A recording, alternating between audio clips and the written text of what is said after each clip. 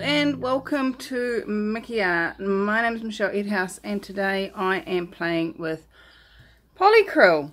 This is a Minwax water-based protective finish, crystal clear apparently, and from some of the feedback I've got in the Facebook group Acrylic Pouring for Fun, this is what a lot of you use, and so I'm giving it a go.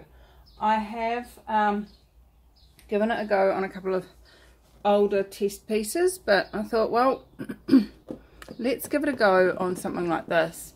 And hello and welcome to Mickey Art. My name is Michelle Edhouse and today I'm playing with this Polycrylic protective finish.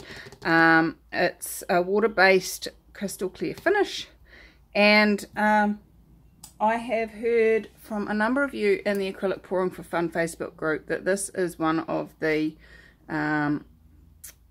store-bought, paint-on, non-art based finishes that actually doesn't go yellow. So I'm going to do some testing of my own, record it and give you that feedback and see how it goes. One way that I would like to try it is the same method as the Decor Art stuff. Top coat. The Decor Art top coat is, oh, excuse my noisiness, is applied, which is in a thick layer which you allow to run off. So I'm going to give that a go. The instructions do say apply a thin coat with a synthetic brush, apply in the direction of the wood grain, do not overbrush, and leave at least 2 hours, then sand with a fine sandpaper and do additional coats. But you know me, multiple coats of anything is painful, so we're going to do it different, because I'm different. So the method that the pouring medium suggests is a 45-degree angle, which is about that. So let's give that a go. Let me go and find something to sit it up that high. Right, so one of the things that many of us had a point of view about with regards to the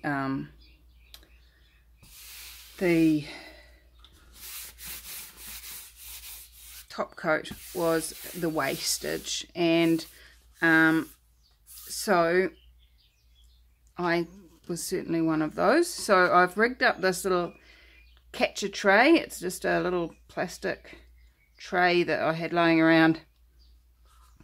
I've still got my push pins in the bottom of this painting. This has been washed to get the silicone off.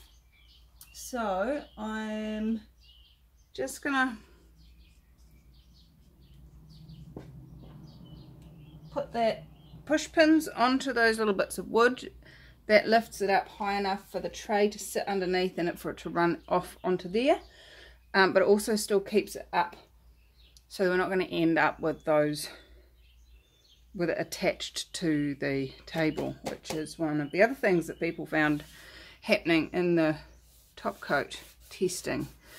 So I've decanted some of the Polycrylic straight into this bottle, which was completely clean, just for applications. Easy. It's really runny stuff, and I want to be able to control it a lot more than I would pouring it out of the can. So I'm just going to start off by pouring across the top and allowing some of it to dribble down, and then just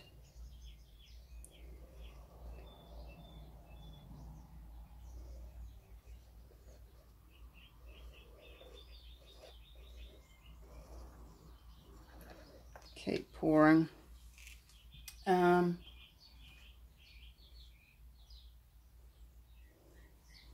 Now, as with any sort of pouring, it blobs up, and let's catch it before it runs over the side and give the whole thing a nice wetting down, including that back edge.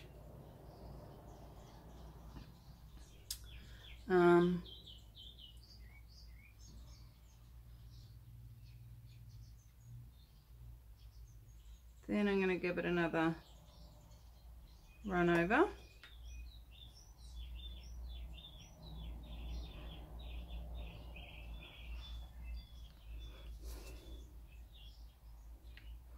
And just using the nozzle to fill in any spots that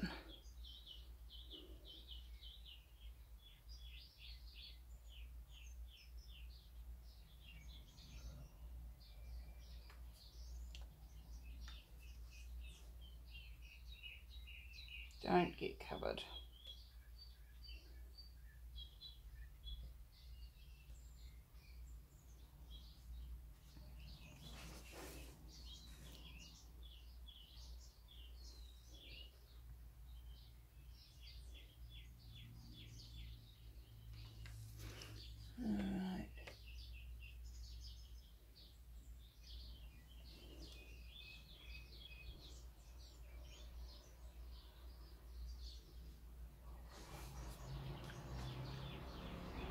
Crikey me.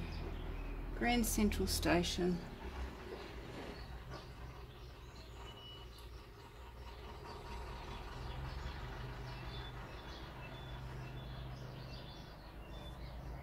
Alright, I'm just going to leave that to run down for a little bit.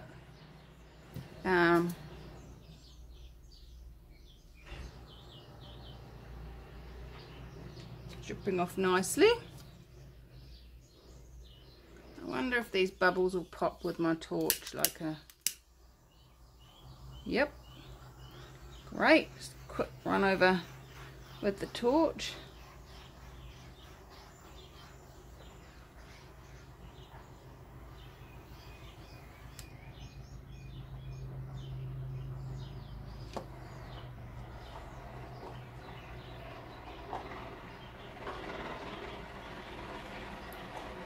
And we seem to have got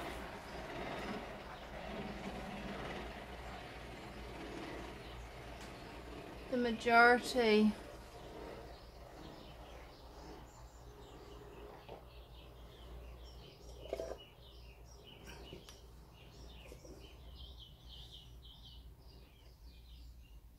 of that covered, so I'm just gonna pick it up and drain it back the other way. How's about that? Just a little bit.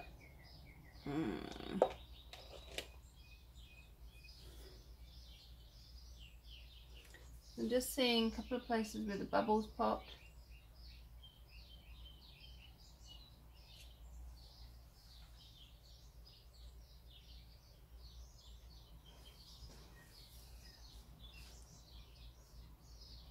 That runs down, but nothing more than you'd get on resin.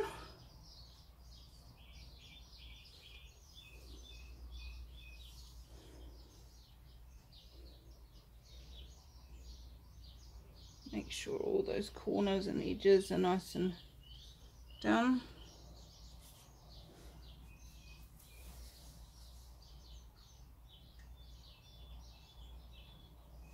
So I'm going to let that dry.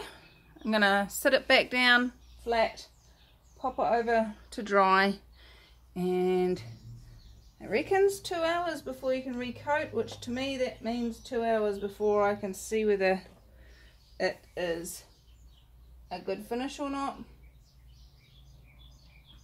2 hour turnaround, I like that idea.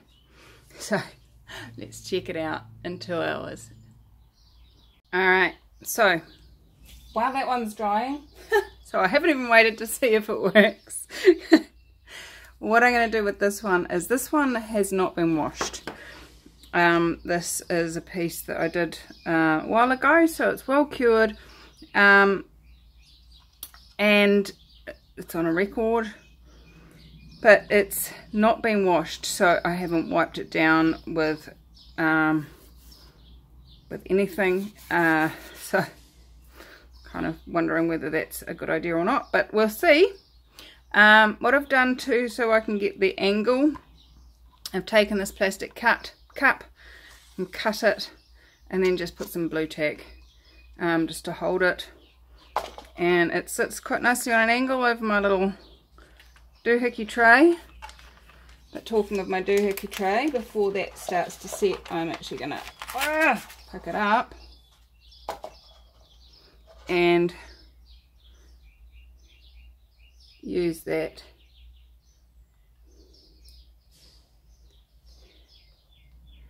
Now the thing with this is that being round, you've got to go right round. Yeah.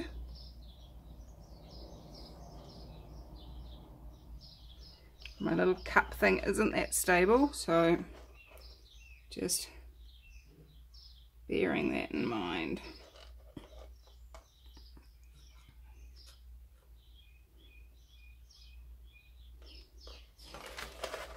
So I'm going to use that stuff to give it that first base coat, that little shimmery cover to help the stuff pour. And then you can see how runny this stuff is. This is much runnier than my paints ever are. I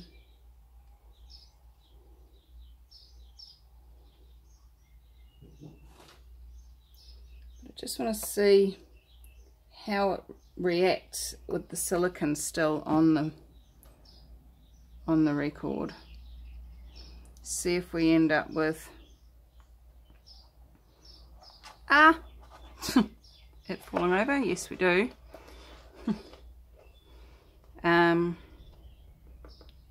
See if we end up with cells popping up through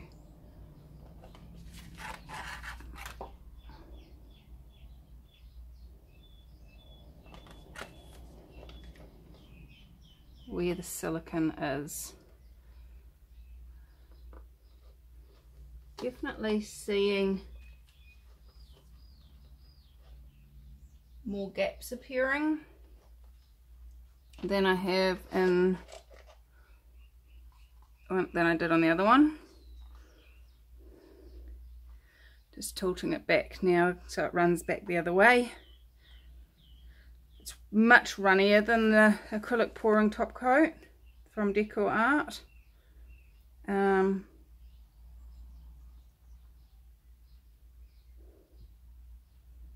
Which I'm finding a lot easier to work with, to be honest.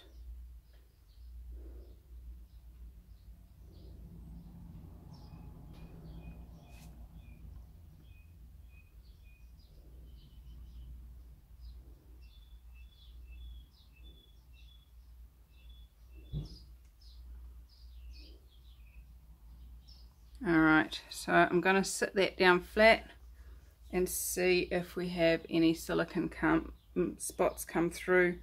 I'm not seeing any at this point, which is quite exciting, but we'll see what happens when it's sat for its couple of hours drying time. And I'm thinking, well, how do I get it off this cup so that I can sit it flat? I'm not going to. I'm just going to put a complete cup up inside the cut cup, and that should sit it straight. So let's wait and see what happens with these. Right, here they are. So definitely got rid of those cracks out of this one. It is looking absolutely stunning. Very, very happy with that. It yeah, look at that shine. Woohoo! It looks fabulous. And this one I have done about 3 more coats on, and we are getting rid of those cracks. Probably another 2 more coats and we'll get rid of it completely. So I would highly recommend cleaning the silicone off before you start. Highly recommend it. So guys, I am quite pleased with this. This is feels delicious. It feels like resin actually, and it's nowhere near as expensive, nowhere near as messy. So clean them well. And I probably, if I was doing that, I'm going to do the next ones, I'm going to do a thin coat with a sponge or something like that for the first coat, and then once that's dried, then do a flood coat and see what shows up with that. So from me and my very, very flowering and bumblebee filled plants. These are Hebes. They are native to New Zealand. And where's that little bumblebee? Where'd you go? Just trying to capture them. Aren't they pretty? They're so pretty. Oh, there you are. Hello. He's pretty too. Nature, baby. So that's another point. This month's challenge in the acrylic pouring for fun is nature inspired. So maybe you do a bumblebee, maybe you do flowers, maybe you do a wave or a underwater scene, but give yourself the permission to create something magical, and maybe even use a style you've not used before. What else is possible? I adore you all, and I'll see you really soon in another video. Bye bye.